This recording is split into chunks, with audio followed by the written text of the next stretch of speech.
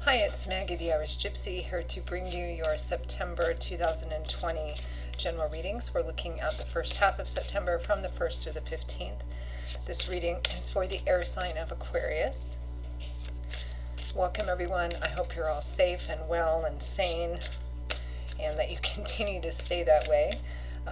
Thank you always, appreciation for all that you do in support of this channel, your likes, your shares, subscribing to the channel, your donations, your support, feedback, comments. Thank you so much for all that you do. So this reading is for Aquarius for the first half of September, so that if Aquarius is your sun, your moon, your rising, your Venus sign, or if you're cross-watching for an Aquarian, it's all relevant. However, being a general reading, it's going to resonate, of course, a little differently for everyone who watches it in the details and specifics and the intensity. So if you know your sun, moon, rising, Venus, watch them all because it can create a more comprehensive picture of what's going on in your life, which may help you navigate through it a little bit better. If any of the readings do resonate with you and you'd like to reach out for a personal reading or information about that, you can get contact details by clicking on the description link below. Click on that little arrow. You'll see my email address there, maggie1mcguire@gmail.com. I would be delighted to hear from you. I can usually respond the same day or the first 24 hours. And I do readings full-time. It's all that I do. So scheduling personal readings is done in as timely a fashion as possible. I'm pretty diligent at working with everyone's schedules and my own. So email me if you're interested. I would be happy to work with you. I do offer a wide variety of readings. Okay, Aquarius, let's see what the first half of September has in store for you. I am using Legacy of the Divine Tarot. If we need to clarify, I will be using the Gilded Tarot Royale. Okay, Aquarius, we begin with the Wheel of Fortune. Great way to start out. Ooh. Followed by the Devil. Spoke too soon. The Wheel of Fortune and the Devil. Ooh, be careful. This combination can often reference a situation which seems heaven sent, which seems like it could be a lot of fun, it's divine timing, but it could get out of control really easily. There's some kind of toxic, tempting vice, obsessive energy there, so it could get out of control quite easily. Tread lightly. Yeah, the Nine of Swords, followed by the Ace of Cups. From the bottom of the deck, overall energy is the Two of Cups.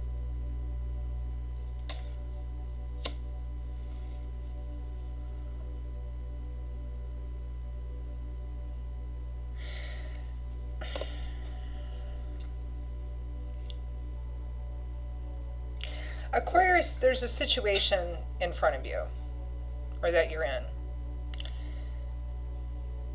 It feels like divine timing and orchestration, like a stroke of good luck, of good fortune. However, the devil energy is driving it, which means this is something that could get out of control quite quickly by you being too obsessive about it, and it could ruin possibly something that you already have. And it looks like new love and romance, and there's a lot of stress and anxiety around it. I mean, we have the Nine of Swords, which is stress, anxiety, insomnia, worrying about a future that hasn't unfolded yet. Oh, what if this happens? What if this doesn't happen? Well, if I do this, then what if this? And if I do this, then what if that? And all of that kind of stuff. And what clarifies that is the Ace of Cups, the beginning of the heart opening up again, new love and romance. And we have the soulmate, kindred spirit, best friend connection as the overall energy. Fascinating. Have to clarify. I mean, if this is new love and romance coming in with what you see as a potential soulmate, why would there be the devil energy? Is this somebody that you would be so toxically drawn to? Because the devil represents imbalance, obsessive, toxic energy, which is why it can represent addictions, negative relationships, obsessiveness, compulsiveness, temptations, vices. it means something that we're kind of enslaved to, we return to over and over again because the temptation, the vice, is so great. Even if the thing itself or the person itself isn't wrong, like alcohol or pain medication or, love, but doing it in an obsessive way that is detrimental to us and the people around us. That's the devil. It's enslavement to something which may or may not be good, but we do it to an obsessive degree that it becomes unhealthy and toxic.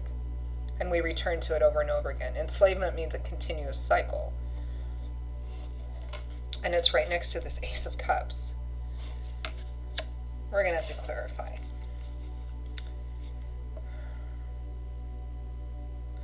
Let's clarify the Two of Cups, because that's your overall energy, the overall theme, or the thread that runs through this whole thing. It feels like there's a disconnect between the Two of Cups and the Ace of Cups, like it's two different situations. Like perhaps you're already in a long-term committed relationship with a great match, and there's this new person that's come in, or new thing, it could be a different situation that's come in, and you're like, I want to leave this thing I already have, or this person, in order to pursue this, and I feel this like obsessive draw towards it, and it's causing me, and you may be telling yourself that it's not that big a deal, or that, it must be coming in because God wants me to have it, or something like that, but there's toxic energy underneath it. God, Spirit, your angels and guides would not bring something to you that they want you to take that has this energy. This comes from the other side of the fence, right? Let's clarify this Two of Cups. What is this Two of Cups? Tell me about this Two of Cups.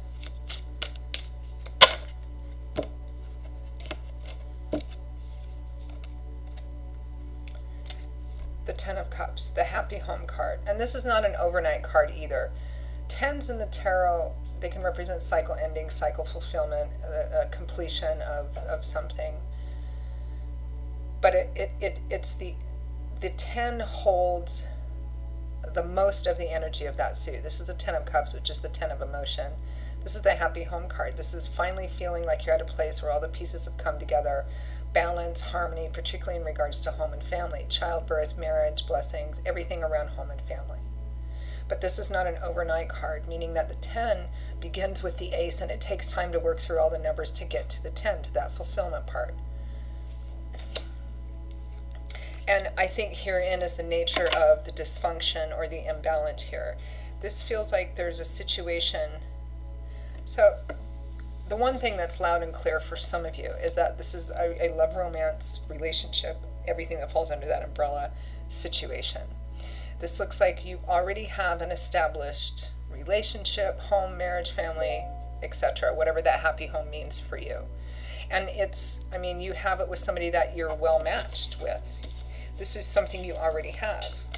The Ten of Cups, the Two of Cups. Perhaps someone that you thought this was going to be your happily ever after until the devil brought in this Ace of Cups.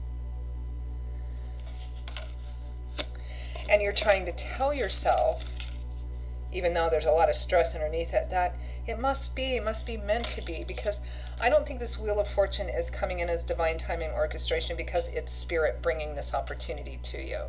I think this is what you're telling yourself that it is. And it can also be that Spirit is allowing this to happen, to come in, to perhaps teach you something that you need to learn, etc.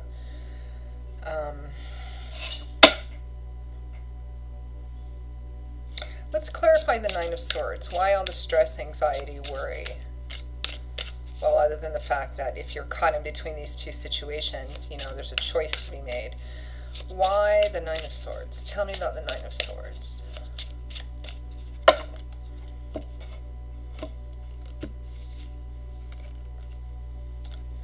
The Two of Wands. Oh, look at that. The Two of Swords right behind it. Yeah. Did I just say there was a decision to be made? There is. Got to choose a path, left or right. don't want to, though. There's a reluctance and a resistance to looking at something that's right in front of you, what your own intuition is telling you. Because anytime in a tarot card you see the moon, here it's very subtle, but it's full. It can represent a lot of different things, but one of the primary things it represents is that the deep, almost visceral, primitive feelings we get in the pit of our stomach, you know, that warn us about danger and that, you know, that we can't explain, but, you know, that feeling. Here, the two swords represents air, which is all about the mind. The moon can represent intuition. There's a blindfold here. The Two of Swords often represents a reluctance and a resistance to see what is real, to take a look at it, and ignoring your intuition.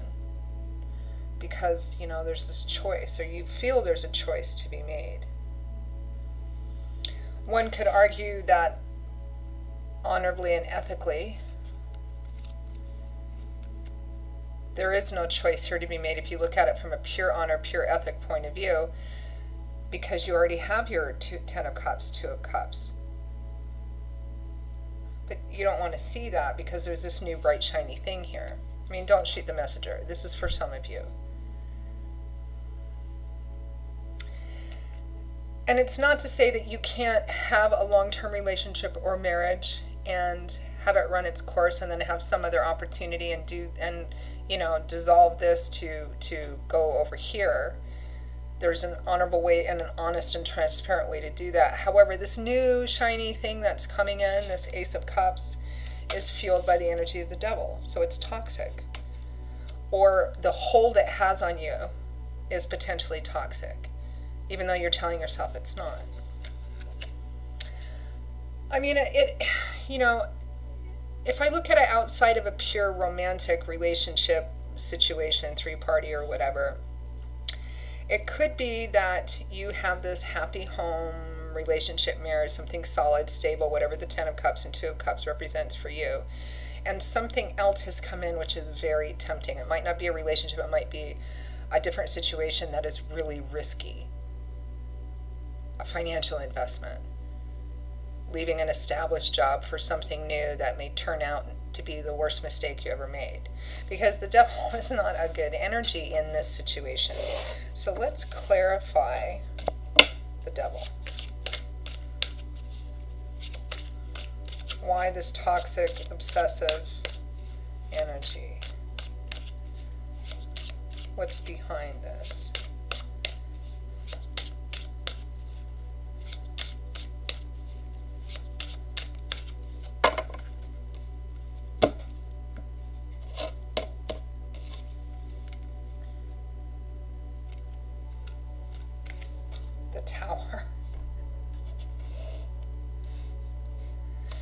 I really don't like this combination, right?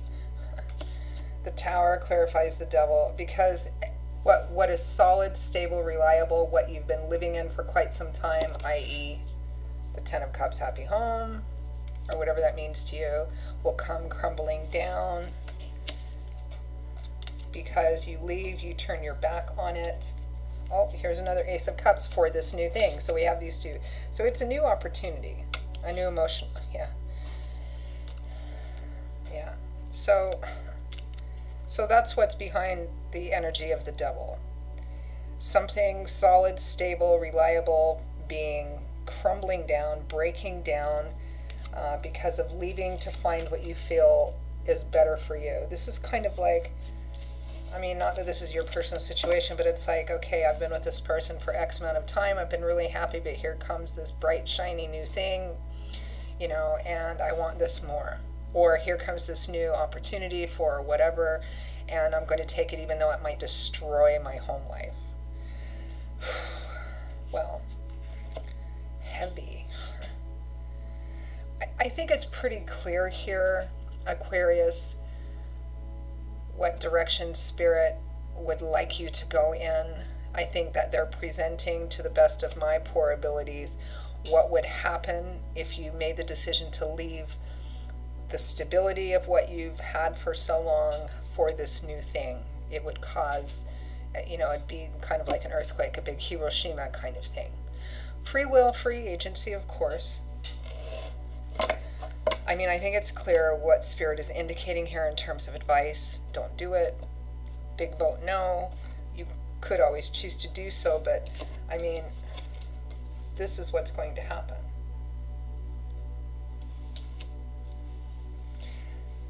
You're running the risk of losing this and everything that went into getting this for this. But just to complete it, let's pull 1 or 2 advice cards from Spirit. What is the best way for Aquarius to navigate through this energy, this temptation really, for the first half of September?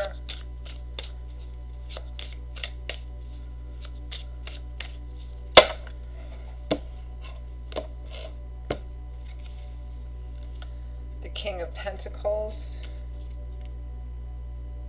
and the Queen of Pentacles. Well,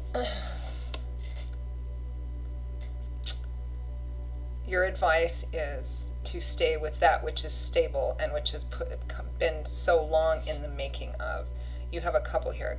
So, first of all, it's really clear. If this is about a romantic relationship, Spirit is advising you that you stay with what you already have. It's showing up as the 10 of Cups, so it's a good, solid, stable energy. Stay with that.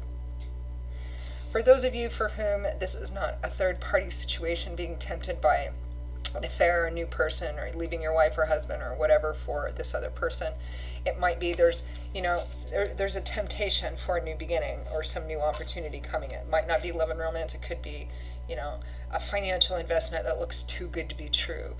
It is too good to be true here in this situation. Whatever the temptation is, you're being told in no uncertain terms to stay with what you've built up, what's stable. Because whatever this temptation, I mean, it's a general reading, so what it is, who it is going to vary. Whatever the temptation is, person, job, money, whatever, if you choose to take it by telling yourself, oh, it's meant to be, oh, it won't be, it's just going to be this thing, it will destroy what you have built up. Excuse me. That's very clear. So that's the advice. And of course, if it's a relationship, stay with what you've built up. You guys, I mean, whatever the primary relationship or situation you have, it's showing up as the 10 of Cups and the 2 of Cups. Happy home, kindred spirits, soulmates. And your advice is the King and Queen of Pentacles. I mean, any sign can make a great match with any other sign. But there's something to be said when a King and Queen, a couple, shows up in the same suit. I mean, it's a natural match. This is a natural 2 of Cups kind of energy too. What you have that's stable, that's, you've put all this time and energy into building it up. Spirit wants you to keep this. If you take this new whatever, it's going to destroy what you have. I mean, it could not be more clear here. But as I always say, free will, free agency, any path that has lessons is a path of value, even if those lessons are painful. But if you asked me, Aquarius, I'd vote no on this new thing. It's too risky, and you'll lose too much. So that was kind of an intense and heavy reading, right? So Aquarius, that is your reading. I won't say I hope you enjoyed it because, it's kind of heavy. But I hope that at least it gave you some perspective, food for thought, that it was useful in some way. If this reading resonated for you, if any of the videos do, and you'd like to reach out for a personal reading, again, just click on the description link for contact details. You can email me directly at Maggie1McGuire@gmail.com. I would be most happy to hear from you. I'll see you all in a couple of weeks for the mid-month readings. Until then, stay safe, stay well. I wish you many blessings, and I hope to see you back here again soon. Bye-bye.